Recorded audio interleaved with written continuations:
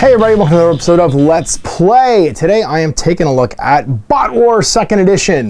This is a 80s inspired cartoon themed miniature skirmish game from Traders Galaxy in its 2nd edition, and I'm super excited about it. So there's a 2-player starter set, which is what I'll be demonstrating today.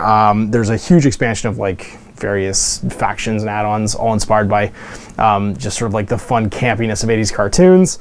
And yeah, it features basically wacky robots, crazy cars, you know, evil organizations, the King of Atlantis rising to take over the planet, like everything you could possibly think of that we've sat down on Saturday morning and watched is inspiration for this game. And I'm pretty stoked about it. It's going to be really neat. The 2 factions featured in the starter set are the Atlanteans, so basically the bot servants of King Gills, who's like the evil king of Atlantis, who's risen up to destroy the Earth and take it over from the democracy.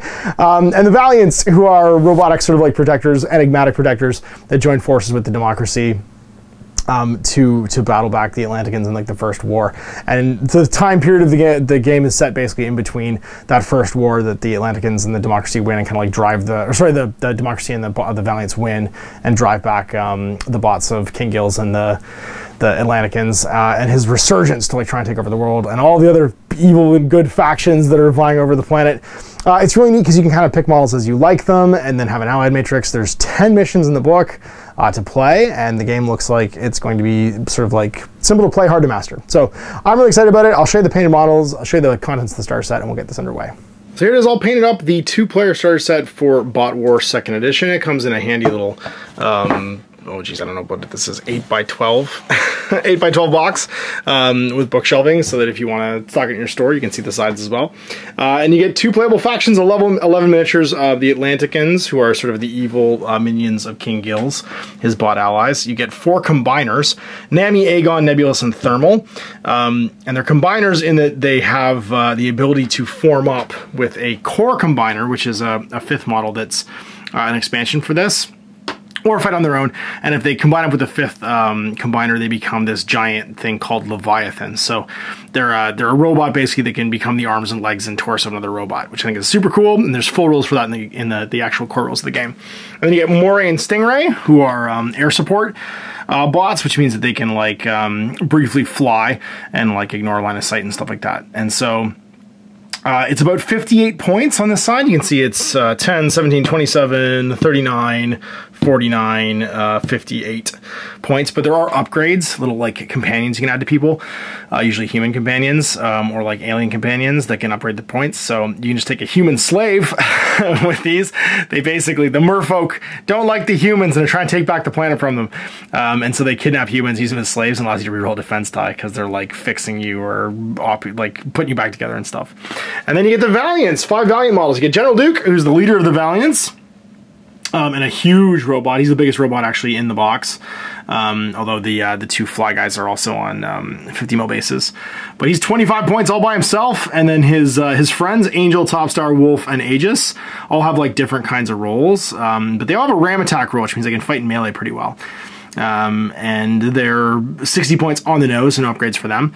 But you can see here that they've all got kind of like a unique role, as opposed to these folks who are kind of almost like squads. They're all sort of like character driven instead. So Wolf's like an infiltration specialist with Scout and Disorient. Aegis has Obscure. He's like a shield dude who can like help out other people with cover. And then the Topstar has Efficient, Lucky, and Obscure. And then Angel has Sharpshooter. She's good at shooting and stuff. And then Big General Duke, he's got huge stats, and he's also got a ram attack, like all of the Valiants do, and Inspiring Presence and Pure Purpose for his special rules. I'll go over the anatomy of a card in a minute after I go through the rest of the contents of the box. You get your attack dice. The game does use proprietary dice, but they're not hard if you just want to use D6 to replicate if you want to try the game out. And it basically comes down to 1 success. There's basically a blank, a 1 misses, 2, 3 is 1 success, 4, 5 is 2 successes, and a 6 is a critical for 3. And then you're doing opposed dice with shield dice, and it's basically an opposed dice pool game where you're rolling your attack value dice on purple dice, and then your opponent's rolling their shield dice. Certain effects can add criticals. Criticals are just expanded attack dice with no miss state, and then 2 1s, 2 2s, and 2 3s. So a lot more damage. You get a D6 for randomizing certain occurrences, and of course, scenario purposes, and then you get energy cubes, and the energy cubes cubes are both your sort of like your resource for activating models. So like your action costs for things are based on this, and also a total pool that you can assign to people based on their own energy that they produce. So you'll have an energy pool basically that your models create, and then you distribute over the course of the turn in order to do things. You get your rulebook, second edition rulebook. It's a complete core rules along with even like the ally matrices, rules for vehicles and infantry and stuff, and a basic background. It's the year 1985, and the democracy has led the planet Earth until the invasion of King Gills and the Atlanticans. It gives you an overview of all the factions, and then an ally matrix, because you can actually use different factions together. So for instance, the democracy can fight with both like beast bots and the Valiants. So like the Valiants, anyone who's green can ally with them, and they count as being in the same army. And there's also the trash bots, who will be an uneasy ally for them, and they basically operate in a separate energy pool, but you can take them as part of your army as well. So it's almost like playing two armies at the same time and use an uneasy ally. And the bad guys can do it too. So the bad guys have things like, where is it? It's all by symbols, so I'm messing up the names probably a little bit. Where are they? Find me the symbols. This is an A5 scale rulebook, so I can't just flatten it out. Where is it? Here we go. Oh, I did it again. Actually, the worst. There we go. So like the Deceivers and the Infestors can both ally with each other, but they don't like each other that much. The Beast Lords, the Democracy, and of course the whatchamacallit, the Valiants can ally, and the Snake Corps can ally with people like the Atlanticans. The Overlords, the Evil Space Aliens, and the Trashers can ally uneasily with the Valiants and Deceivers. Set up a game so we can go through the core rules. There are 10 missions in here. We're going to play the first one, and the first one is Scenario 1, Quest for Energy. The game's played on a 3x3 board, and it's going to last 8 turns. Let's set up the table, and we'll get this underway. I mentioned you got a sweet tape measure, too, in the box. So you get a full-on, like, locking tape measure for measuring inches, because the game's in inches. Alright, so here I'm set up for a beginner's game using the starter set of BotWar. Now, what do you need to play? Well, simply enough, you need what's in the box. So you need your tape measure, all your energy cubes, your cards, your miniatures. I'm stealing some energy cubes for the objective markers for this mission, as well as a 3x3 playing surface. I'm using this great mat from GameMat.eu. Your rulebook. I'm using some dice for damage counters, although you could use probably a dry erase marker and just mark it on the cards. And some terrain, some appropriate, this is like an energy mining station that both the Atlanticans and the Valiants are fighting over. And that's pretty much it. They need to pick your armies, so using that ally matrix or picking from a single faction. In this case we have single factions, Atlanticans and Valiants. You play, usually a standard game is going to be 80 points. Now in this case the starter set provides us with 58 and 60. So I'll use an upgrade to make this 60 as well, which is a human slave. We'll put it on Moray. I'll put it on Stingray, actually. He's the most expensive model. Actually, Thermal's the most expensive model, but he looks more leaderly, so we'll use him. And he's you know what? He's a bully. Maybe we do a Moray instead. He's cheaper, but he's a bully. Let's do it on Moray. So we'll give him a human slave, make him 11 points, and then he'll be a fighty dude and able to reroll one of his defense dice. Your scenario. So we're going to be doing Quest for the Energy. It's 8 turns long, so I got a big 3D printed D12 here so I can keep track of turns, and a couple big D6s for keeping track of victory points. And we're going to set up terrain. Each player rolls a d6. The player with the highest rolls to choose a side. The other player automatically has the opposite side. Models deployed touching with their bases on their own board edge in ascending strategy order. So, strategy rating order. That's a stat everyone has. I'll go through the anatomy of a card in a second. Special rules. Each player has 2 energy cube objective markers, so 25 mil bases, with some energy cubes on them. After all terrain's been placed, but before deployment, players alternate placing the objectives, starting with the side that has the model with the lowest strategy ratings. Now this is all impassable terrain, which means models can't move through it, unless they have a special ability like air support, where they can just ignore terrain when they move, but they can't end in it. And so we can't put the objectives on the impassable terrain within 8 of any table edge or within 6 of another. So basically, before we know what sides everyone's deploying on, these 4 have to be placed. And as I'm playing both sides, the Let's Play, we're just learning right now, I'm just going to try and spread them out fairly evenly in a way that looks cool. So we'll go with, there's a pile over here. Maybe this generator's been spitting some out. This one over here has been spitting some out. And then this one over here has been spitting some out. So let's find all the rules here. They're not within 6 of each other or 8 of a table edge. Looks pretty good. And now we'll roll off, each player rolling a d6 to see. So for the Atlanticans, they get a 3, and for the Valiants, they get a 1. So the Atlanticans can choose side. There's 2 piles of energy over here, so they might as well deploy on this side. And then over here will be the Valiants. Control the energy at the start of the turn. Determine if any models are within 2 of any energy sources. If they are, and there's no enemy models within 2, add an energy cube to their overall pool for that power-up phase. And add 1 victory point as a tally. Continue this until the game ends or for 8 turns. And then the mission objective is produce the most energy cubes, victory points, from the energy sources. The winner of the force has collected the most victory points over the course of the game, unless one force is entirely eliminated, in which case the force eliminates the entire opposing force of the winner. So if you get really behind on energy cubes, you can try and table your opponent to win. Example map. So let's do the anatomy of a card real quick before we go through, and we'll do the game turn as we play the game. So we'll use General Duke as an example. So you've got your faction symbol, so obviously in this case it's Valiants, your name, because you're unique. Your point value, so 25 in this case. Then your strategy rating, you'll notice that Duke's is really high. So that's why when you deploy an ascending strategy rating. So the lower your strategy rating, the sort of like more tactically inflexible you are. And that means he's always going to deploy last, right? Whereas in this case, Top Star's strategy rating is only 4. He'll deploy first. Then you have your movement, how many inches you move. So 7, your ranged attack ability. So 4, your close attack ability, which is 4, so how many dice he rolls. And his shield ability, which is 4. So he's pretty beefy. 4s across the board. Then you have your damage. He can take 10 points of damage before he dies. And then his special rule, so his superpower, which is ram attack. Basically, he gets a bonus critical die when he makes a charge move. And he has 2 key special rolls, Inspiring Presence and Pure of Purpose. Inspiring Presence means he's a walking reroll. Basically, anyone who can see General Duke once per turn can reroll any die of their choice, which is kind of cool. And then Pure of Purpose means he's immune to the mind control special rule, because there's things that can take your mind, like Mentok the Mind Taker.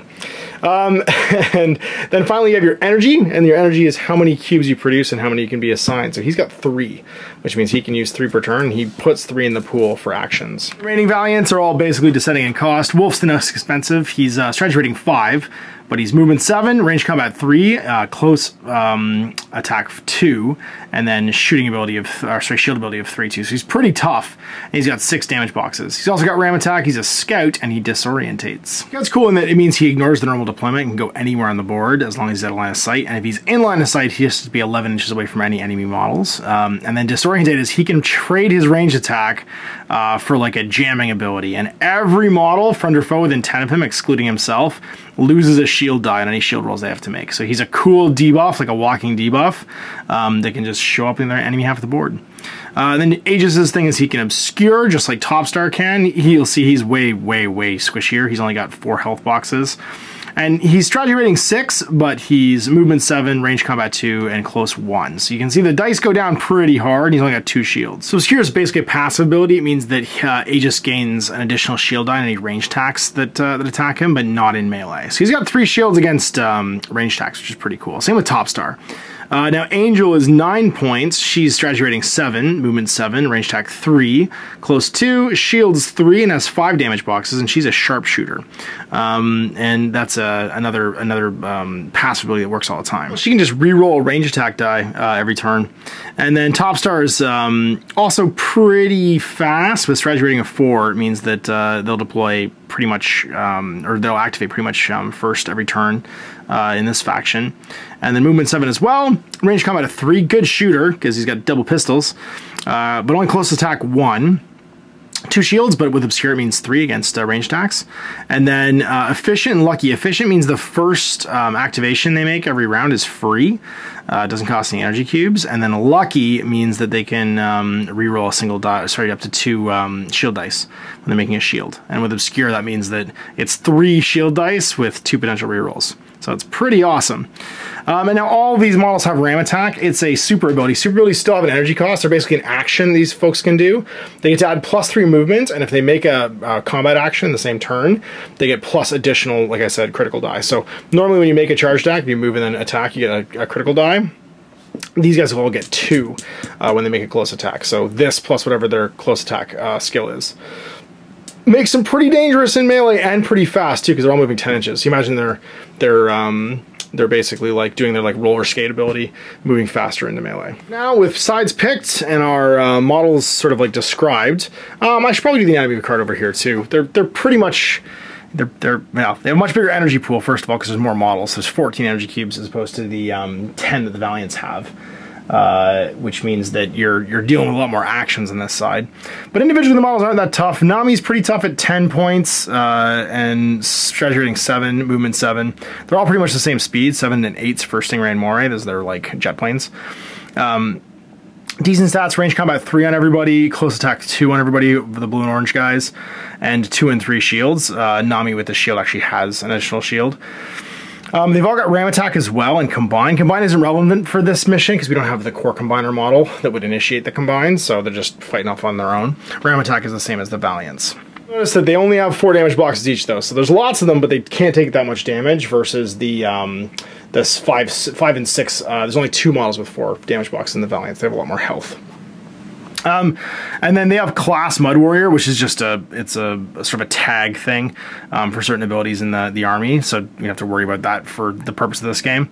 But then they've got some other keywords you haven't seen, like Pugilist and Combat Shield. Pugilist just lets them reroll one of their close attack dice each round, and then Combat Shield means that when Nami is attacked, he swaps one of his red shield dice for a critical die.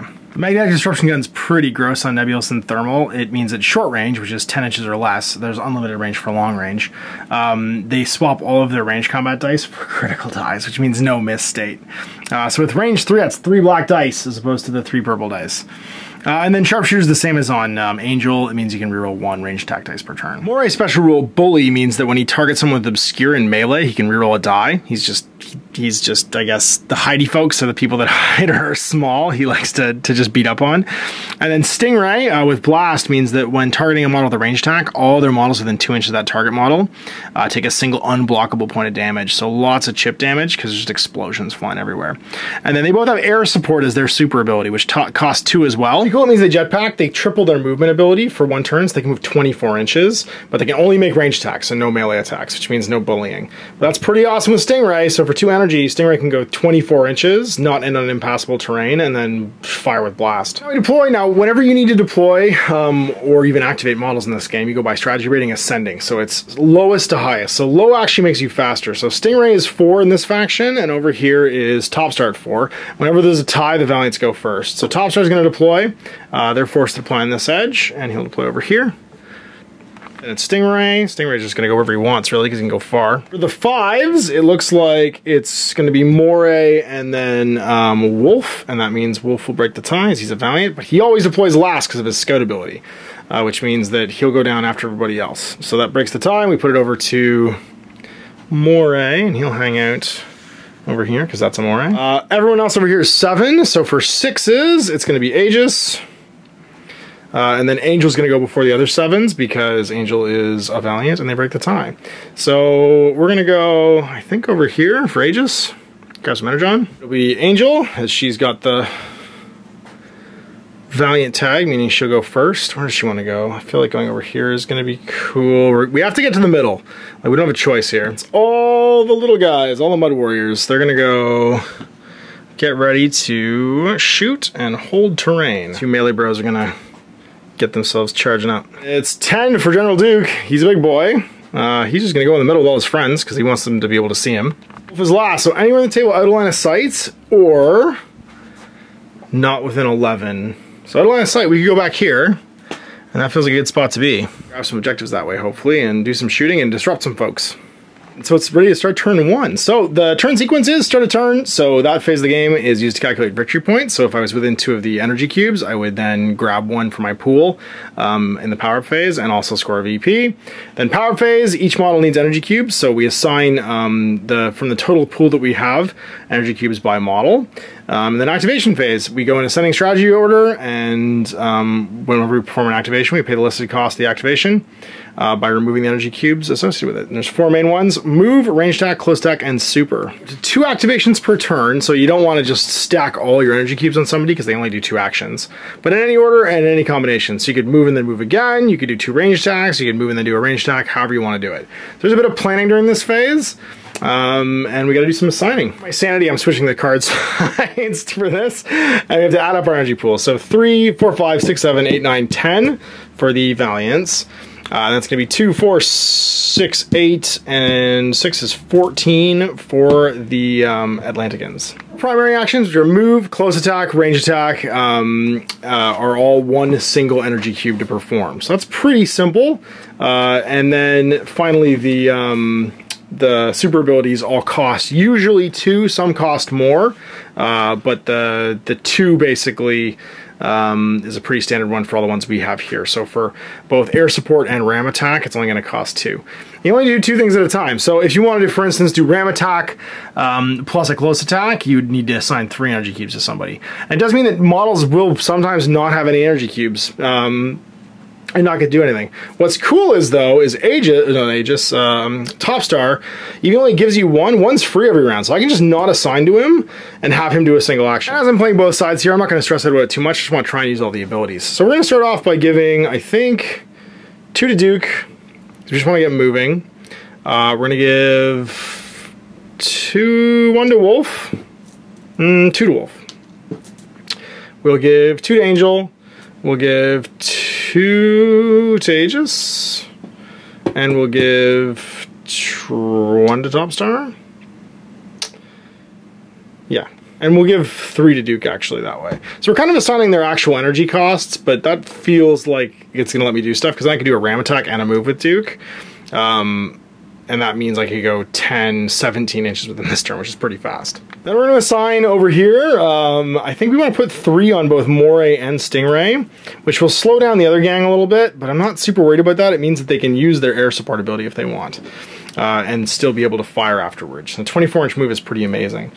Then I think we're gonna give, we've got, with 6 down, we have 8 left, which means we can give everybody else 2, because we're basically, Nebulous and Thermal are creating the extra ones for everybody. And so with all of our energy assigned, we have to start activating. So start with the lowest strategy rating, which again is gonna be a tie between Top Star and Stingray, will activate. And Top Star's got 2 energy, of which 1 is free. So he'll start with a move action. And go, oh, I could have done that. No, we'll just go 2. So we're gonna go with a move action and go 7. So using my handy 8-inch measuring gauge here, we'll go up to here. We'll go up to here actually, go this way, 7. And then our second, and that's going to cost us free, basically, because we're efficient. And then we'll spend the second one to move again. And just end over here. Within 2. So, like securing the objective. And that's going to mean that it's time for Stingray to go with 3 cubes. Stingray's going to start off by, because we might as well, doing a sweet, sweet fly. So superpower using air support. Stingray can then move 24 inches. So this 3 times. So 1, 2... and then if you'd like 3, but we won't go all the way 3, we're just gonna go hang out over here and be in cover. And to take a shot with Blast, because why not? So that's gonna be 1 more energy cube to do. And because it's not within short, not within 10, it'll remove a die. So range combat 3 goes down to range combat 2 purple dice. And you might as well target someone fairly easy to hit.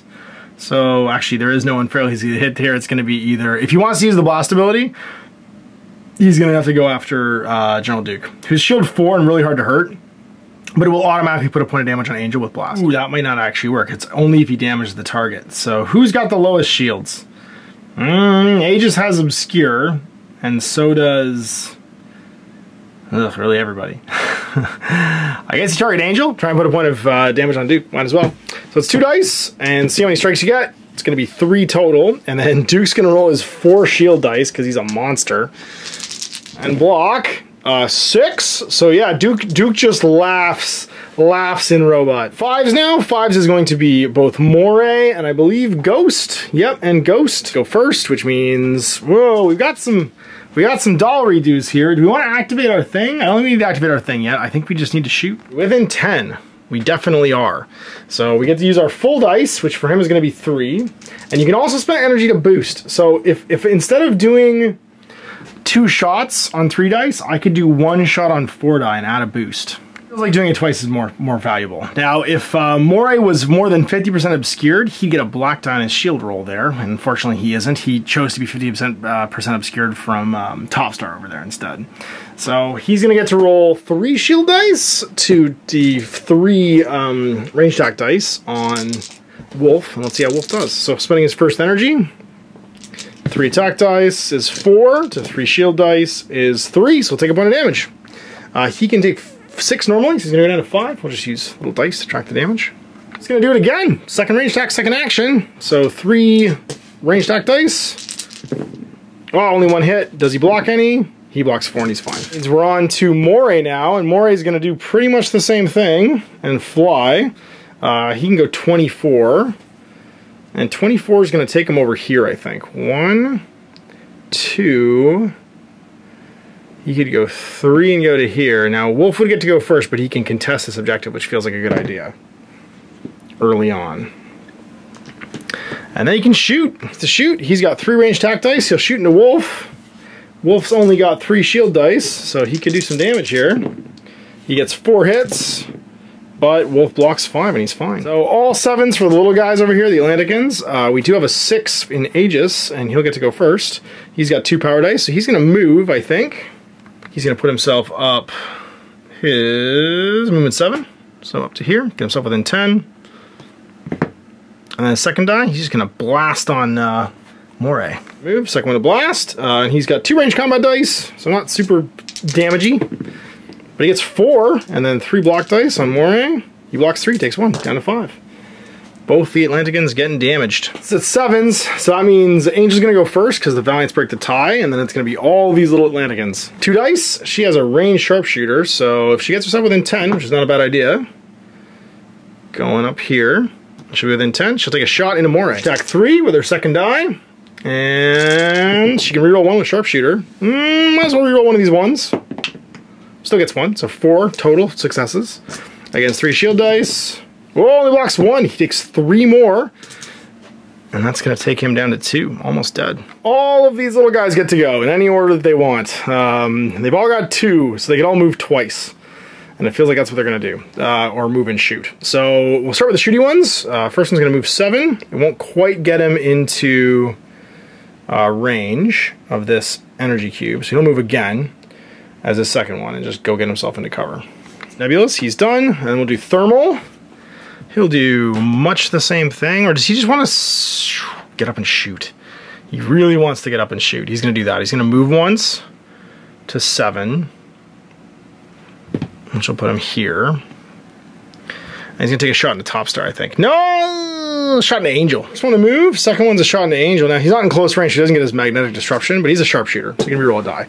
So 3 dice will go to 2, but he gets 4 hits. Uh-oh, she's got 3 shields. She only blocks 2. She takes 2, down to 3 left. Ugh. And the last 2, I think they're just going to move and move again. So both of them with 2 energy cubes, they can move 14. So moving 7, and then threading to move 7. Now Wolf's going to go first, but there's 2 of these guys. We can move into there, actually, to be in cover. And this one's going to go, and go 7. And then 7 again. Get behind cover over here. All the energy spent there, so it's just General Duke going at strategy rating 10. He's got 3 actions. I feel like he might just kill whatever he touches. But he only gets 2 actions. He could shoot, but he's gonna have to move first. I think he spends 2 to make a ram attack. Not that he'll actually get into melee, but he'll get to go 10 inches that way. So 8. And then 2 more up to here. And then he's just gonna blam on Moray. I should have used Inspiring Presence to reroll one of her defense dice. Would I have gotten better? No, never mind. So he can use his own reroll though, because it's any friendly model. So he'll have 4 attack dice with a reroll into Moray. And gets 5 successes. Do you want to reroll one? I don't even bother. And then he's got his, oh wait, that's the wrong dice. Ah, you idiot. Those are shields. He gets, now he wants to reroll 6, 7, and Moray's got 3 defense, 2, so difference of 5 health points. Moray is exploded. Oh, he can reroll a shield die though, not that it would have mattered. Nope, because of his human slave, he's dead. So he's super toast. And that frees up the energy cube that are being held by the Valiants. Every model having activated. So first blood goes to the Valiants, having killed Moray with General Duke. But we've got a big spike of damage on Angel, and we're way down in the start phase. So we got to start at turn 2. So first the turn marker changes to 2. Then victory conditions are assigned. So it's a bonus energy cube this turn going to the Valiants, and 1 VP. And then 3 bonus energy cubes going to the Atlanticans and 3 VPs. So they're gonna be down 1, but it's gonna be 2, 4, 6, 12, 15. They actually have more energy this turn. So it's gonna be 12, and then 3 more, 15 because they held those spots. 11 this turn for the Valiants, 5, 10, 11, because they hold 1. So putting 3 on Stingray, 3 on Nami and Aegon, and then 2 on Nebulous and 3 on Thermal. Trying to get some extra blasts going here. And then over to the legendary Valiants. We'll put 3 on General Duke. We'll put 2 on Aegis, 2 on Wolf, 2 on Angel, and then we want to do 2 on Top Star? No, we'll put a 4th one on General Duke. No, a 3rd one on Wolf actually, and 1 on Top Star. I'll put 2 on Top Star. What the heck? Why not? So going first once again, it's going to be strategy rating 4 for Stingray, and he took 4 energy, so he could boost 2 big shots. Because if he can hit Aegis, then Aegis is going to, even with Obscure, Aegis, if he just do point of damage, he'll do point of damage to both Top Star and Angel. Sweet blast roll. So first 2 to make a range attack and also boost it, meaning he's going to get, is he within 10? No. He's just gonna have 3 dice. It's pretty sweet if he can do this. 3 dice, he gets 4 successes, and with Obscure, Aegis is gonna have 3 shield dice. But if a point of damage goes through, his friends get hurt too. No, he blocks it all. Good job, Aegis. You're living up to your name. And he'll spend his last 2 to do it again. Long range, 3 dice. Oh, 5 this time. Well done. And Stingray, oh no! Does 4 damage and just straight up kills Aegis, and does a point to both Top Star and to Angel. And does none to General Duke, he's not close enough. So he's just dead, because he beefed it. Oh, he could reroll one of those. He is going to reroll one of those, because General Duke's there. Okay, so he blocks 3, he only takes 2. Oof. Okay, he's alive, but he's half health, down to 2. And then Aegis is going to go down to 2 as well. So Angel's going to go down to 2, and then Top Star has 4 and goes down to 3 because that blast landed. That was a big one. That could have been a TSN turning point right there. And we're into other strategy rating 4, which is, oh, Top Star. Who would have gone first, actually? So he would have gone first, actually, which means that we're going to just take the damage off him because he would have moved away to be able to shoot and get towards the objective. So he's going to go take a move action with his first one and be within 10. Yeah, and then he's going to shoot this guy. I don't think he's going to kill him, but he's going to not take that point of blast damage at least. It's a free move, and then he'll do a boosted shot. So it's going to be 4 dice into Stingray. Does he get it? Oh my god, he gets 7? He's in cover, so he gets a block critical die added to his blocking, and blocks 6. So he only takes 1. I was lucky. He goes down to 4. 4s have gone, so it's on to the 5s. Now he's dead, which means I think it's wolf time. Stingray having gone, all the 7s will go before General Duke, but it does mean that Aegis and Angel will go first. So we could activate engage with a range attack disorient, which we will. There's a white bead here to mark that it's active, and it means models within 10, and it also includes my model, are going to suffer -1 red die, which is going to suck. But he's then going to shoot this guy. Or -1 shield die, yeah. Second energy, he'll shoot Nami, and he's going to have 3 dice. To Nami's shield. He's got, what is it? Combat shield. We're getting 2 dice, but one of them gets swapped for a black die, which is pretty cool. And we'll see what happens. So he's going to get 3. Not the best, not the worst. And then going down to 2 dice, but one's a critical die. 3 as well, and he blocks it. The 6s will be Aegis. Nobody else on this side, because it's all 7 for the Atlanticans. So Aegis can do some shooting here. I feel like we just want to shoot twice into this guy. 2 dice. He's going to go down to range combat 1, though.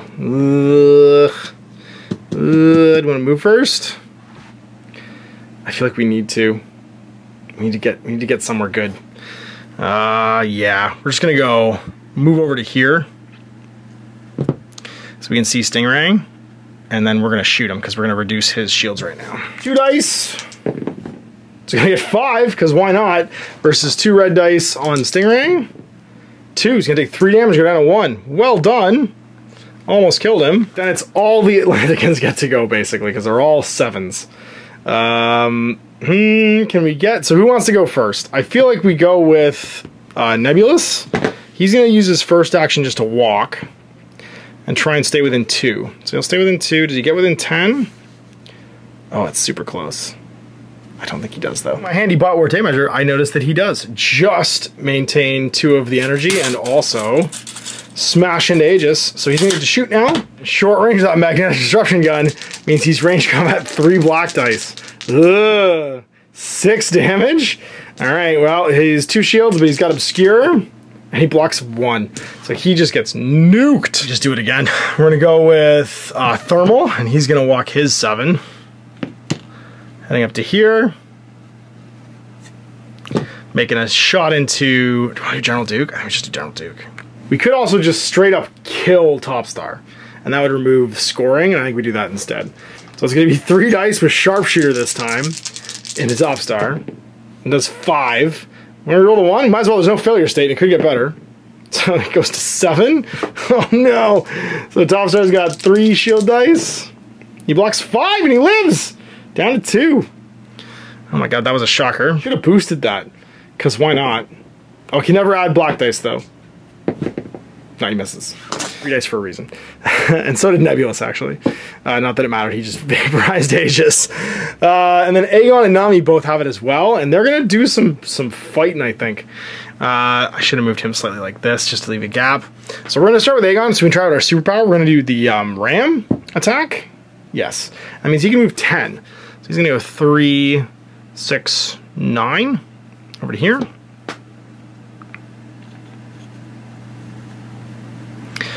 That's going to give him 2 extra black dice on the melee attack he's about to make. So he's close to, but then 2 black dice. And Pugilist, he can reroll 1 of these. So might as well reroll this 1. And get 2. So it's going to be 7 total. On Wolf, how does he do? Blocks 2. Look, goes down to 5. He's got 1 left. Just lived. We're gonna do the same thing with Nami. Nami's gonna go 2 for a ram attack and go just full distance. 3, 6, 9. Go slam in over here. Melee attack. So he's close to, but he gets +2 to his attack dice for ram attack and charging.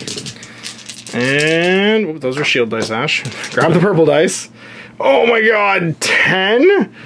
Ugh. Top Star's got 2 because he's in melee. And blocks 2, takes 8 damage, and just gets liquefied. Things are not looking great for the Valiants. All of the Atlanticans have gone now. They gave one of their objectives, but they've also pushed onto the enemy one. It's just the... Oh, Angel should have gone first. Damn it, Ash. Angel would have, I guess, shot back here. Moved up and shot. Actually, she probably would have moved up and shot over here. Because I would have tried to finish off Stingray. So moving to here and then taking a shot. Nice. 5. She could reroll 1 of these. She might as well try. Yeah, it goes to 7. Block it with 3 shield dice. Blocks 2. No, he dies. So Stingray's dead. Game state restored. And it's just General Duke. Can he finish it off? We've got multiple dead folks. But he does have 3 power to do stuff with. He needs to take a spot back. He probably can. He could also probably kill almost anyone he wants to touch. He gets a gajillion dice if he charges. I think that's what we have to do this turn. We're going to charge. So he's going to use 2 for a ram attack. He's going to ram attack into here, staying within 2 of the objective. And try and kill this guy. We got 4 dice plus 2 black dice for ram attack and charging, so that's going to be a lot of strike dice. And he gets not that much, 6, 7, 8. Tosser also only had 1 shield dice. I just remembered because of him. And he only had 2, which means he died even worse. So we're looking for 2 shield dice, 1 of which is going to be black because he's got a combat shield. And he blocks 4 of the 8 and just dies because he only has 4. Nami, good job, Big Bot. Well, it's on to round 3, so scoring. I don't think we're making it turn 8, but the Valiants hold 2 and go to 3 now, and also gain 2 energy. So the energy pool is going to go to 9. They've lost 2 bots. And we'll score 1 in the Atlanticans and go to 4, almost tied it up. And they'll get 1 extra energy cube this turn. So they're going to go to 9 as well. They're all strategy rating 7 here, which means that Angel, Wolf are going to go before everybody else. And if they can do the damage, it's going to be great. But these thermal guns are absolutely bananas. Well, Angel's going to take 4. We're going to give 3 to General Duke and 2 to Wolf. So we're going by strategy rating, which means it's going to be Wolf first. Now, Wolf really needs to disengage from Aegon, and that means at least bashing him out of the way. So disengage, if he does damage but doesn't remove him, he can push him back and then make his remaining actions as normal. So he'll do 1 to attack, try and hit. He's got only 2 close assault dice, or so close attack dice. And he gets 2. We could reroll if we want with the big boss. We're going to. Oh, it goes to 1. And then it's 3 dice to defend. So actually 2 shield dice on Aegon. He blocks 4 though. And with his second action, can he do it? I'm rolling the wrong dice. And that's 4, which Aegon rolls 2 dice and gets 3. So I just rolled them in the wrong order. And that means he'll take 1 damage, go down to 3, and get driven back. Well, that wasn't the order I wanted to do those things in, because I wanted him to be able to get out of the way. But we might be able to do what we need to do now with Angel, if Angel can kill everything she sees. She does truly need to kill everything she sees. So she's got 4 dice specifically, because she's strategy rating 7, same as the remaining Atlanticans, but she's a Valiant, so she goes first. She got enough to boost 2 shots. She'll make a ranged attack. I think we need to try and kill Aegon first. And 10, which means she's going to be able to shoot with her 3 dice, boosted to 4. Oh, didn't work, and she'll try again, boosted to 4. Oh my god, that totally scuppers her. So trying to shoot Aegon again. And she does 6 this time. Bit of a swing. 2 shield dice back, blocks 4, and doesn't kill him. Down to 1. All the Atlanticans go. Well, that's convenient. Might as well start with Aegon. He's just gonna, I guess he could shoot or he could charge. He shoots at 3. But if he charges, he's going to have 2 + 2 black dice. So I think we just do that. We're going to do a ram attack, and then fight. He has to do 1 damage to kill Wolf here. I don't think he kills the boss, but I don't... Oh, he could do that too, though. If that's the case, we start over here. We're going to try and kill the boss, because the boss can't hold an objective. Can't hold an objective. So I think we're actually going to start over here, and we're going to do a sweet attack from Thermal. He'll just boost a shot, and that gives us 3 with 3 critical because we're in close range into General Duke. Sharpshooter, so you can roll 1. And he's going to get 8 total. General Duke, you got 4 dice to block. What do you block? You block 6? You might take 2. Oh my god. So he goes from 10 to 8. And then with his last die, Thermal's just going to do it again. This time though, so just 3 critical dice. Because his magnetic destruction gun. Oh, if he does 7, can the big bot do it again? He blocks 4, so he's going to go down to down from 3 to 5 left.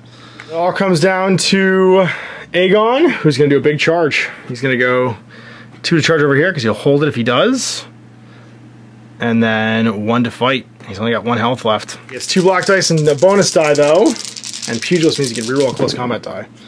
So we roll that one. Make it worse. Nope, stay the same. So it's 6 total.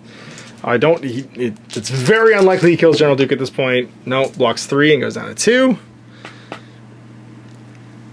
Alright, well, because he didn't kill him. And that's important because he's disengaged now for shooting. He's also away from the objective.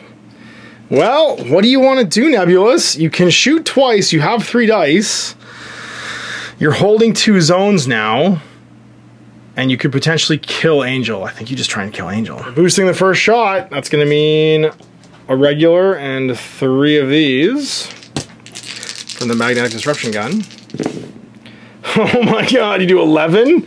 I don't think she's walking away from this. She has... Angel's got 3 shield dice and blocks 4, but takes 7 and explodes. And he might as well Hail Mary into Wolf and see if he can kill him, because they're all going to go before him. 2 dice into Wolf, and Wolf is going to get cover, which means Wolf's got a whole bunch of dice.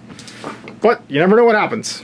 He gets 3, and Wolf gets 5, and he's 5. Well, big bots, you didn't die, and that means you take all of your revenge right now. I think, what's the easiest thing to do here? I think we just gun everyone down if we can. So we're just gonna take a shot into this little, but then we don't hold the objective. We need to hold an objective this turn.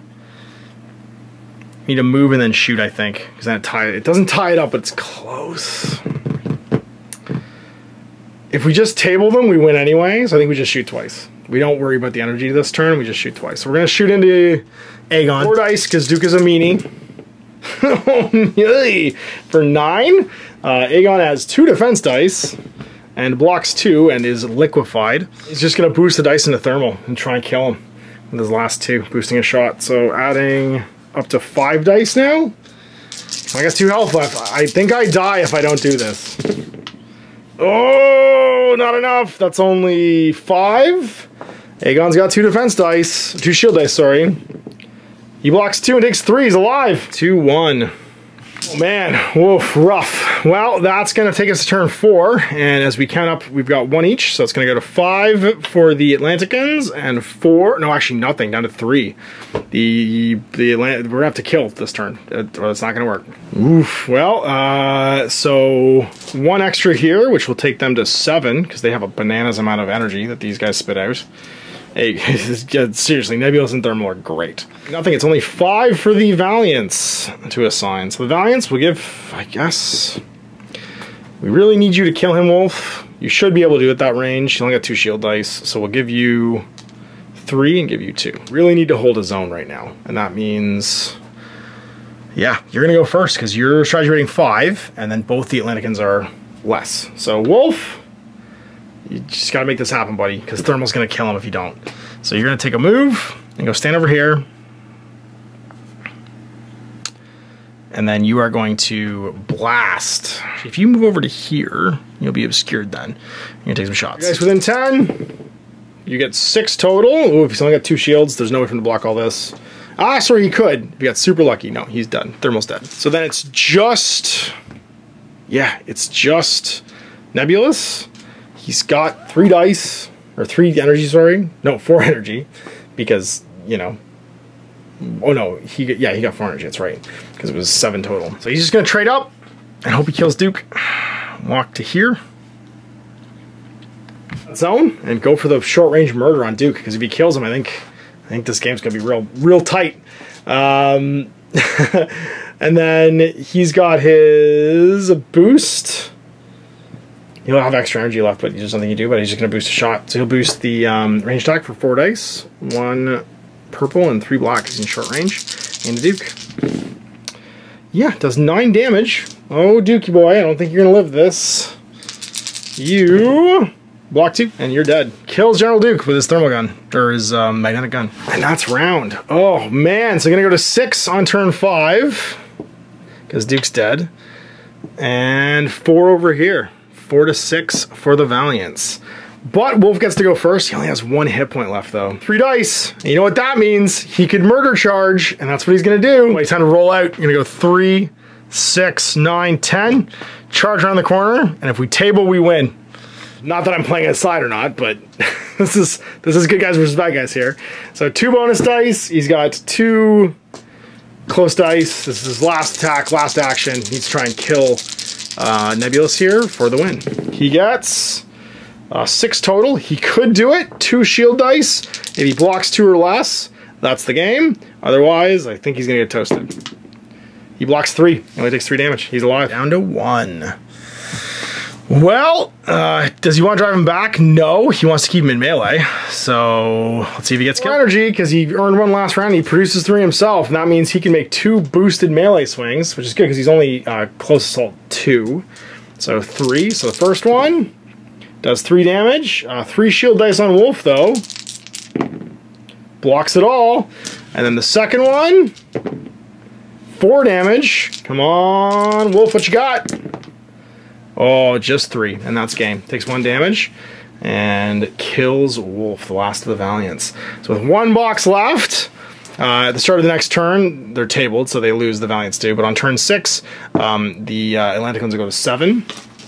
And it'll be 7-4 at the end of the game. Both on scenario and on the tabling criteria, there is our first look at Bot War 2nd edition. So you go, first look at Bot War from Traders Galaxy. Now Anthony, the author and creator of Bot War, is going to do a thank you for you guys watching the video with a 15% off discount code that'll be available for a week from when this goes up. So you have 7 days basically to use it. It'll be in the video description below. And Mike from Epic Duck Studios has been painting up some infestors. I'm gonna get that wrong. But some more bad guy robots for us to try the game out with, and he'll probably ally in some of my Atlanticans as well to give it a go. So big thanks for watching. We'll see you for more Let's Plays in the future, and hopefully more Bot War. Till next time, I'm Ash. Happy wargaming. I hope you enjoyed that video. If you want to support the channel, of course, like and subscribe and hit the little bell below so you get notifications when I post future content. I do post stuff 7 days a week. If you want to support the channel further, you can, of course, buy a t-shirt through Spreadshirts, buy a measuring gauge or objective markers from Desperate Designs, or, of course, most importantly, there is Patreon. Patreon is what makes all this possible, keeps the lights on, pays for the studio costs, pays for the equipment, model costs, and everything else, and most importantly, puts food in my kids' bellies and a roof over their heads. Big thanks to everyone, past, future, who supported me. I do this stuff because of you guys, and of course, I will continue doing it as long as I can.